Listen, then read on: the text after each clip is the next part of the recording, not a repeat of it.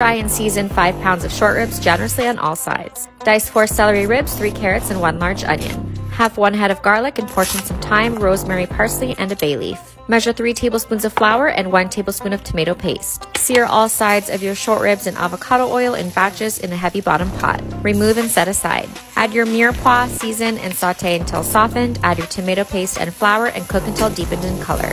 Pour in 1 full bottle of Cabernet and add back in your short ribs. Simmer for 30 minutes or until the wine has reduced by half. Pour in 4 cups of beef stock, then add in your herbs and garlic. Tuck those in, bring up to a boil, then cover loosely and transfer to a 325-degree oven for 3 hours. Gently remove your short ribs, they should fall off the bone. Strain the braising liquid, then reduce to thicken and season. Tonight I'm serving my short ribs with creamy pureed potatoes and garlic green beans with butter toasted almonds. Find the details for these recipes on my Instagram. Enjoy!